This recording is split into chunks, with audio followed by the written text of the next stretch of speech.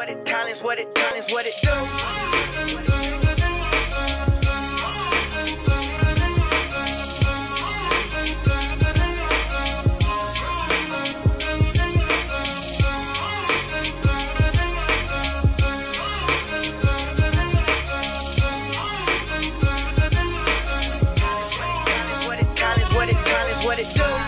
Well, like I said, I am so glad to be here because, you know, as a pastor and as we pray for our congregation and as we're called to steer you in these times, you know, looking at the end times, like I said before, when I look at the events that are going on in the world, on social media, when I hear the multiple terrorist type of shootings, the wars, the hatred, the political unrest, the financial inflation, when I see all these trouble and hard times, our heart goes so much out towards our people because we don't want you to faint. We don't want you to quit. We don't want you to cave in, but we want you to hold on and be a part of this end time army that God is raising us up to be. There are people waiting on the other side of us not quitting. There are people waiting on the other side of us enduring and outlasting and coming out with the victory. Amen. They need to look at your lives and say, truly there is a God.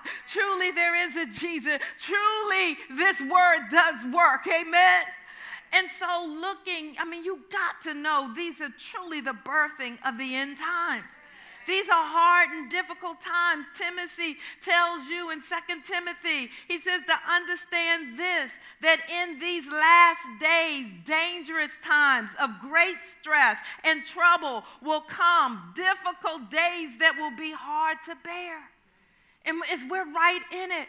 If you read Matthew 24, the whole chapter, you'll see we're right in the middle of preparing in the end times, but yet the end hasn't come. But yet these are the birthing pains. Matthew lets us know there's going to be a great falling away from the body of Christ. That because of the hard and difficult and troubled times, persecution and affliction, many shall get offended and no longer want to serve Jesus, no longer want to follow Jesus, no longer want to hear the word preached to them any longer, but they'll draw back and begin to hate on one another. It's a time of the end times, hard and difficult times. But praise God for Apostle Paul, who had to endure hard and difficult times to preach this gospel to us, to write down almost 2/3 of this New Testament, to get it to us so that we won't quit, so that we won't grow weary. He understood how to tap into the enabling grace to endure hard and difficult seasons. He lets us know when you're in this race that God has called us to be able to not faint, to be able to not quit, but to tap into this enabling grace, this power of endurance. We must keep our eyes on Jesus. We must remember everything he went through, the persecution, the insults from sinners, the grievous assault, the whipping, the nailing to the cross, him giving his life in the struggle against sin. Why? For us. To him taking on sin, him taking on every sickness and disease in his body. Why? For us. Him going to hell in our place, being tortured. Why? For us. And then him rising with the victory. Why? For us. Don't lose sight of Jesus. Keep your eyes on Jesus so that you can tap into this power of endurance, so that you won't cave in, that you won't quit and give up and be a part of that great following away. But he also makes it clear, in order to do that, we're going to have to lay aside every weight and sin that so easily trips us up. The only problem is, you need to know this, weights and sins are warring against you aggressively to not be laid aside. Do you realize Matthew lets you know in 24:10 that the great falling away came because they became offended? What happened? Those that fell away lost the war against laying aside the sin of offense. And it resulted in them no longer wanting to follow Christ. So if you're ever going to get the victory in laying aside weights and sins, you got to understand that there is a war going on the inside of you. There is a war within, a war between the flesh and the spirit, a war, a battle that's going on between our flesh and our spirit. You've read in the book where Paul says, when I want to do right, I seem to do what's wrong. There's a constant struggle when you make up your mind, I'm going to do the word. There's something, your flesh, the mind of the flesh telling you, no, you don't feel like reading the Bible now. Turn on the TV. You know you're tired. You can do it later. When you make a decision to diet for your health, there's your mind of the flesh saying, no, I got to have that ice cream. No, I got to go out and get that fast food. There's a constant war between the flesh and the spirit. In Galatians 5:17, and I want to read this in the Voice. It says, for everything the flesh desires goes against the spirit, and everything the spirit desires goes against the flesh. There is a constant battle raging between them that prevents you from doing the good you want to do. A constant battle. It never stops. Offenses will always come. Not if they come. Luke lets us know they will always come. You will always have an opportunity to wage war, if no more, against the spirit of offense, against the sin of being offended. To have the mind of the flesh is to be offended. It's to be selfish. And we are raising up a generation that is really pushing us to be the most self-centered people. Everything's about selfies of ourselves and what we're doing, and are we the latest and the greatest. There's so much competition to be the best, and it's all about us. And the sad part is we're born selfish. That's just part of our characteristic. You ask a 2-year-old. Mine, don't touch with my toys, mine. We got to be training them to be unselfish.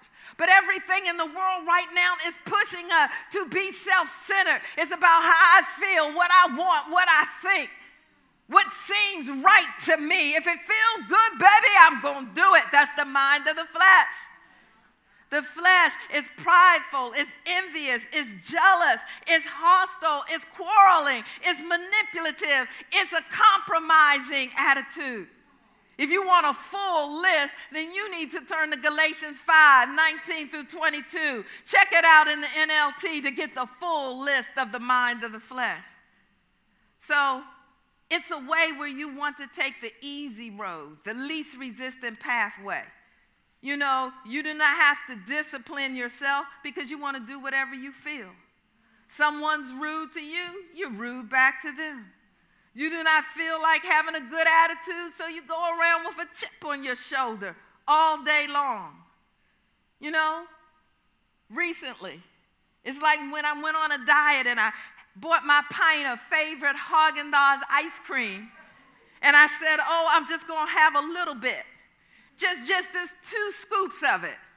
And when 30 minutes later, I demolished the whole pint. I never eat a whole pint of ice cream in one setting. But the moment I made a decision to go on a diet, I ate the whole entire pint within 30 minutes.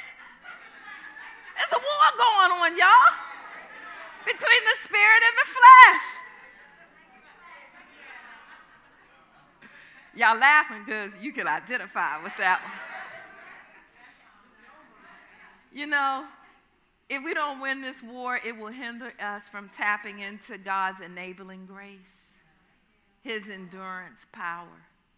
We got to win the war to lay aside these weights and sins, and they're fighting not to be laid aside. If we don't win this war, we're going to be a part of the great falling away. We're not going to be amongst the number. And like I said last week, when we get before the Lord, we want him to say, well done. Not well. We don't want that. And what you got to understand, it is a constant ongoing warfare.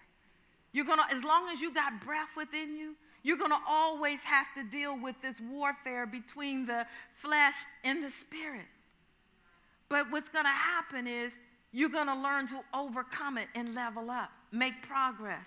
What am I saying? 5 years ago, if you easily flew off the handle when someone disrespected you, 5 years later, you should be able to resist the urge of flying off the handle. I'm not saying the thought doesn't come, but you should be able to pause and breathe and say, no, I'm not tolerating that. I'm going to give a soft answer that turns away wrath. That's the difference. You know, 5 years ago, you get stuck in traffic. You might have been blowing your horn, bonking, saying all kinds of curse words. We got all kinds of cute symbols coming out over your head of cuss words. But 5 years later, you should be getting stuck in traffic and not be cussing, not be bonking on the horn, not even have a thought of a cuss word coming up, but saying, let me just put in that song or that teaching tape and just let me just meditate on that while I wait patiently. See, you got to understand the flesh always wants to rule.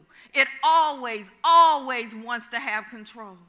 In Romans 8:13, we read in the Amplified Classic, for if you live according to the dictates of the flesh, you will surely die. But if through the power of the Holy Spirit you are habitually putting to death, making extinct, deadening the evil deeds prompted by the body, you shall really and genuinely live forever. You're going to experience that life and life more abundantly. See, I believe when they talk about living forever, they're not talking about just going on to glory. God says we should go from glory to glory, level to level. Amen? That he came to give us life and life more abundantly. So we should enjoy that abundant life here. And you got to remember, abundant life does not mean the absence of trouble. It's learning how to have peace and joy in the Holy Ghost in the midst of trouble, because you know it is well in spite of what it looks like. And it's only a matter of time before this temporary situation lines up and changes. See, the flesh in Romans 8:13, you see where it describes the flesh as a dictator. It says those who live by the dictates of the flesh. It's describing the flesh as a dictator. Do you realize in the real world, a dictator makes all the decisions for you? Always telling the people what to say, what to do, how to do it, where to go. You just got to follow their orders. And it's the same way with the flesh. Like I said, if you're stuck in traffic, that dictator says, get upset, curse a little bit. Then you're going to have your day messed up. Amen. How many of you had a Memorial Day cookout? How many of you know of relatives and friends who had one and they didn't invite you? How many of your flesh said, say what? They treated you like this? Don't speak to them anymore. And when you have your cookout, don't invite them either.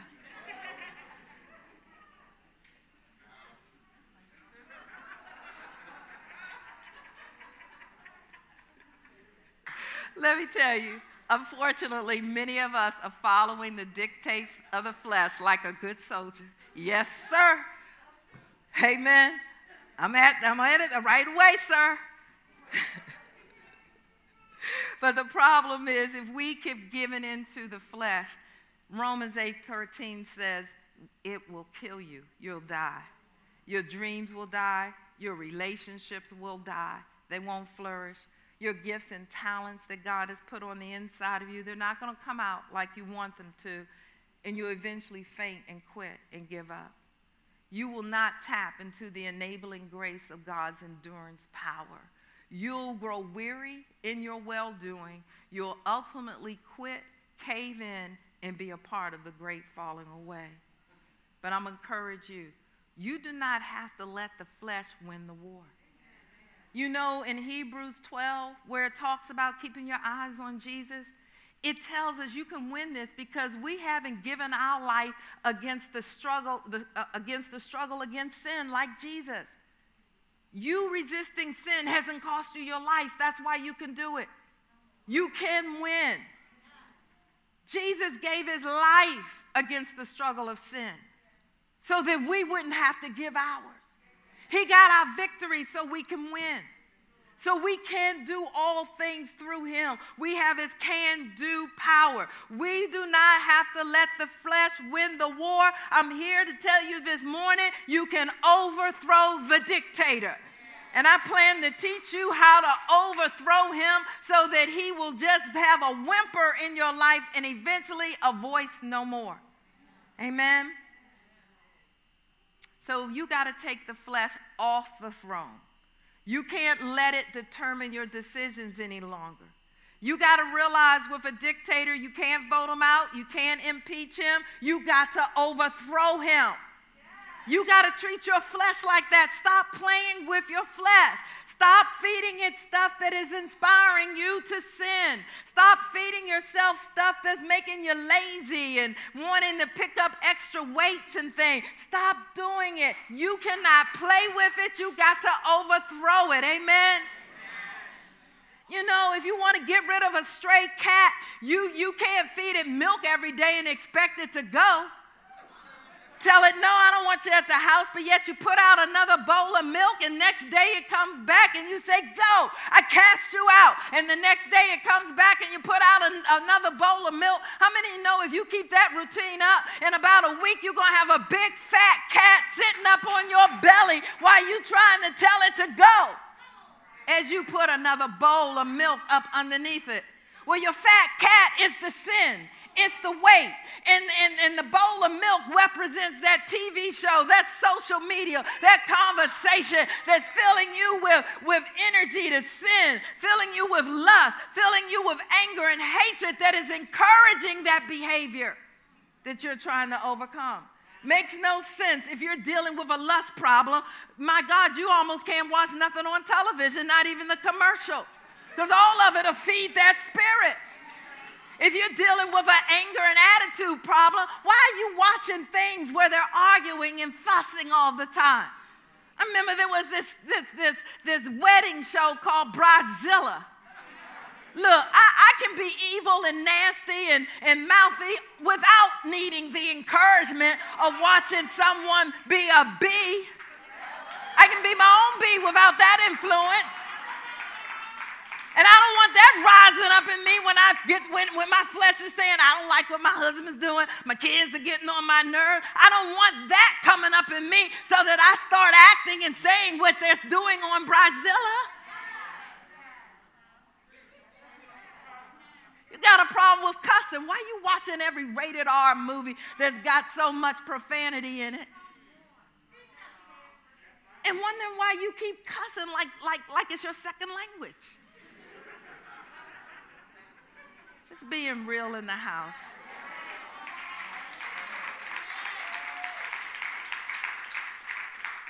Romans 8:13 says you got to kill it.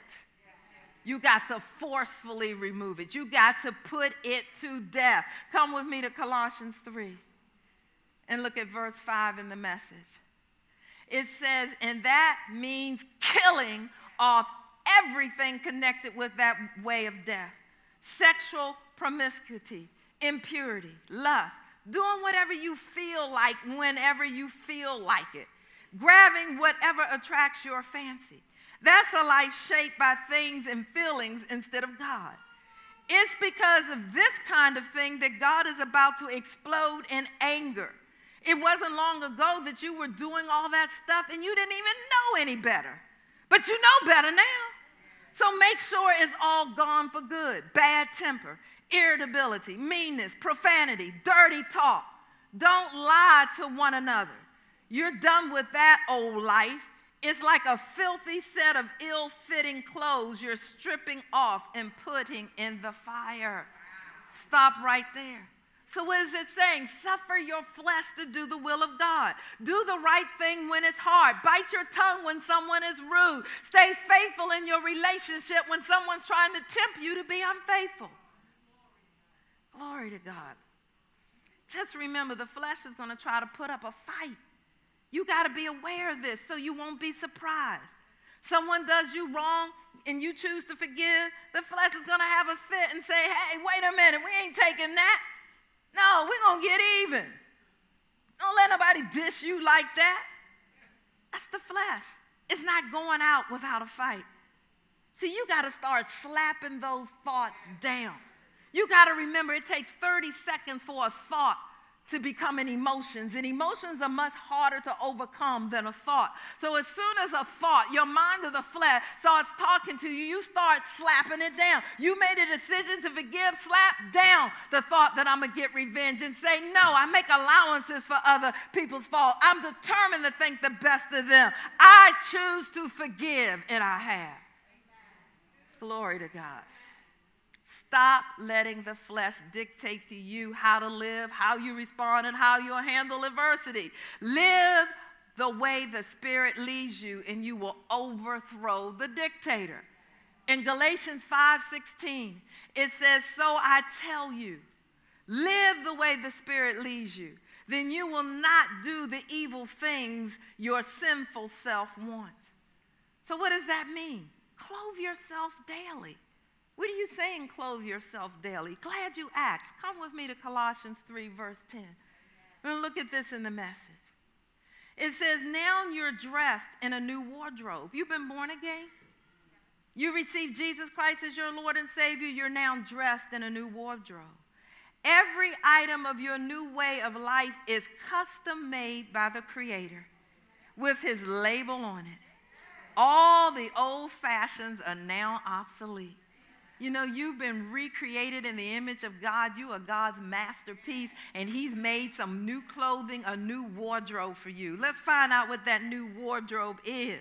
So verse 12, so chosen by God for this new life of love, dress in the wardrobe God picked out for you: compassion, kindness, humility, quiet strength, discipline, be even-tempered, content with second place, quick to forgive an offense. Forgive as quickly and completely as the Master forgave you. And regardless of what else you put on, wear love. It's your all-basic, all-purpose garment. Never be without it. Golly. See, when you read a scripture like that, you need to read that every morning before you leave the house. Because it says get dressed. You don't leave the house without getting dressed naturally, do you? Well, He just told you the wardrobe they want you to put on. You know, when you dress naturally, you select the wardrobe by the occasion that's coming up, by the weather, by the temperature of the environment. To avoid such like this, to avoid accounting a mess on a rainy day, you dress for it. You wear galoshes maybe instead of your satin high heels. See what I'm saying? Or your brand new leather loafers if it's going to be a downpour. You dress for the mess. To avoid being overheated on a hot day, you dress for it. Well, to avoid being overheated in your temperament, why don't you dress for putting on love? Why don't you dress thinking the best of other people so that you will be prepared instead of in a hot place? See, as you dress in kindness, mercy, love, God's wardrobe, look at your day ahead of you through God's perspective. Look at the people you're going to encounter in their temperament and attitude. And look at the task at hand. Just don't get up and be so me-minded you don't even consider consulting with the Holy Ghost to prepare you for the day at hand. He knows what your day is going to look like. He knows who you're going to be talking to, who's going to get on your last nerve. And He will tell you how to appropriately dress yourself in His wardrobe and get your mind right before you leave out the house. See, understanding why each piece of God's clothing is appropriate and needed for the environment you're about to face by having a conversation with God. So what does this look like? When you awaken, make the decision to control your thoughts. Do not think on whatever comes to mind. Think positive, hopeful, and encouraging thoughts on purpose. The first 30 minutes of your day determine the mindset you will have. Don't get up looking at text messages and emails and getting on social media. Put the Word of God in your ears. The first 30 minutes is going to control how your day's going to go. Control your attitude. Begin to see the best of others. Begin to determine, make a decision, I'm going to stay in peace. Control your emotions. Decide to forgive the wrong that could happen to you today. Decide before you leave the house to overlook the insult. Decide to give people the benefit of the doubt. Make this decision before you leave. It's important that you do this before you leave the house, that nothing will upset you and will steal your peace. See, this is dressing in God's wardrobe. Then when difficulties comes, delays in traffic, when people are rude to you, when you experience setbacks, when bad news comes to you, you have children problems, you are prepared instead of surprised. You're already clothed to overcome for the day, to overthrow the dictators. I'm telling you, you should always expect the best. I'm not telling you to go out expecting gloom. But you got to realize, having an attitude to expect the best, to be blessed, you better recognize there's a devil out here, and he ain't rolling out a red carpet for you just to have a blessed and best kind of day. But you expect the best. Weapons will come, but you expect that they won't prosper because you've already put your wardrobe. You set your mind and your affections on God. Amen? You successfully clothe yourself so you can win the war within, and it's easier when you do this, when you rule your atmosphere. See, some of you are having problems setting and putting on the wardrobe. I mean, first you didn't know to do this. But now as you're trying to do this, you got to make sure you're ruling your atmosphere daily. Like I said, it's hard to put on some kindness and thinking the best of everyone if I'm watching Brazilla. And I'm letting everything that I thought I was wearing leak out because I watch and binge on programs like that and reality programs where they're cussing and doing all kinds of, things of argumentative. And I'm wondering why I'm just a big, problem with my mouth, why I'm argumentative. But yet I put my clothes on. You got to rule your atmosphere. You got to pay attention to what's going in your ear gate and your eye gate throughout the day. That's why it's hard to keep the clothes on. Look at Colossians 3, and we're going to verse 1. It says, if you're serious about living this new resurrection life, are you serious about living it? Are you serious, really serious about living this new resurrected life? Then act like it. Pursue the things over which Christ presides. Don't shuffle along, eyes to the ground, absorb with the things right in front of you. Look up and be alert to what is going on around Christ, that is, where the action is. See things from his perspective. In other words, daily keep your affections and your heart set on the things pertaining to Christ and not the culture of this world. An alarm clock, it says set your affections. That's what the King James and the Amplified says, is set your affections. When we set an alarm clock for a certain time, when that time comes, the alarm clock goes off at the designated time. If you set your affections on the things of God, when the environment and hard times and difficulties and offenses come, then you'll go off being with a right attitude. You'll go off in peace. You'll go off still thinking the best of others. You'll go off being able to overthrow the dictator when hard times and difficulties come, because you have done what? Set your affection on those things that are above. Proverbs tells us to tend to the word. That's how we set our affection on those things that are above, to consent and submit to its saying, to not allow it to depart from your sight. Keep it before your eyes, your mind's eye. Keep it in your imagination. Never stop thinking about the word of God, because it's life, health, and medicine to all your flesh. Proverbs 4:23 says to guard your heart with all diligence, for out of it flows the springs of life. In other words, be careful what you're thinking, because your thoughts control your life. To set your atmosphere daily, you're going to have to rule your thoughts. When you do this, you'll overthrow the dictator. See, to rule your thoughts, to rule your atmosphere, means you're going to not only rule your thoughts, you're going to rule your emotions, your attitudes, by what you watch, by what you listen to, and who you hanging with. That's affecting whether or not the dictator is winning or whether you are winning by the Spirit of God. and your spirit is winning. See, you got to guard your heart. Don't let everything in. Don't watch the news all day long. Don't hang with critical spirit. Don't you know spirits are transferable?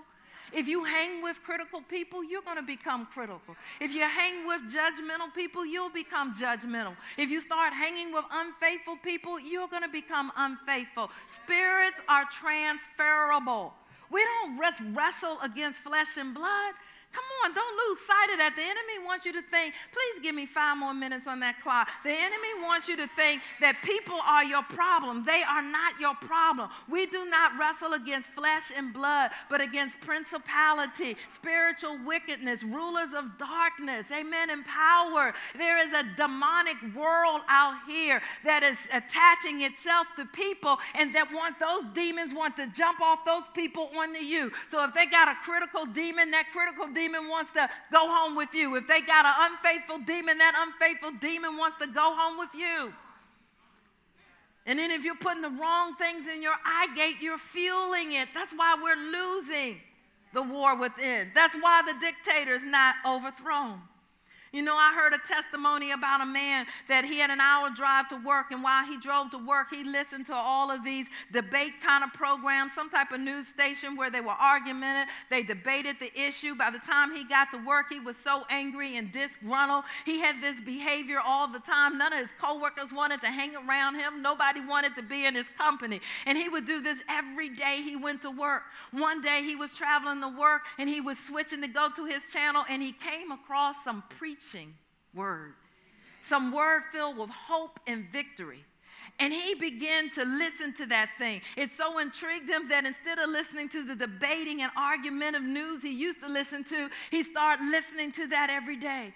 After a month, his demeanor changed. His attitude changed. He became kind. He became gentle. People wanted to be around him like a magnet is the metal. It eventually caused him to get promotion. What did he do? He changed what was going in his eye gate and his ear gate. So it's important. Keep your atmosphere full of faith, full of hope, full of victory. Rule your atmosphere daily.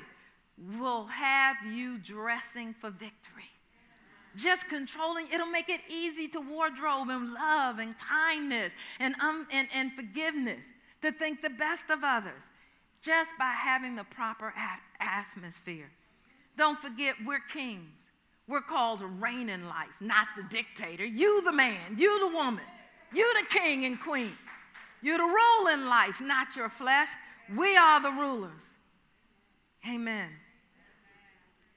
So you must decide if what I'm listening to and what I'm watching, is it building me up, making me more positive, more hopeful, or is it stressing me out, discouraging me, filling me with anxiety and fear, and making me angry?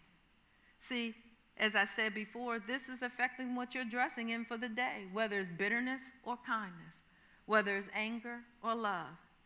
You'll dress like what you associate with and hang around. So don't let people, the news, negative and immoral TV shows and social media poison your atmosphere. I mean, you heard my testimony.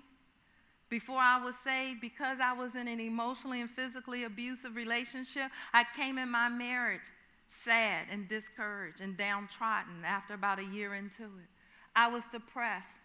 I was a person that nagged, and I was critical and saw the worst before I saw the better. And I would go to work, and I would work in an environment where the people were murmuring, complaining, and critical and unhappy because they didn't like their jobs and they were dissatisfied, and I'd sit and listen in their conversations.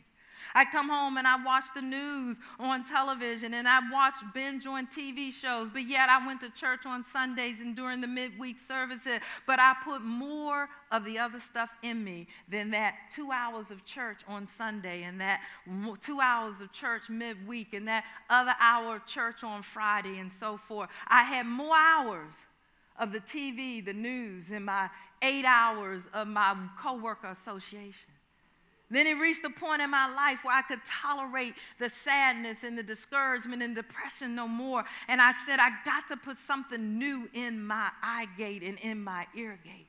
I grabbed hold of some teaching tapes. I got a hold of listening to preach word on television because I would watch my husband the year before watching ministry that I would not avail myself to listen to.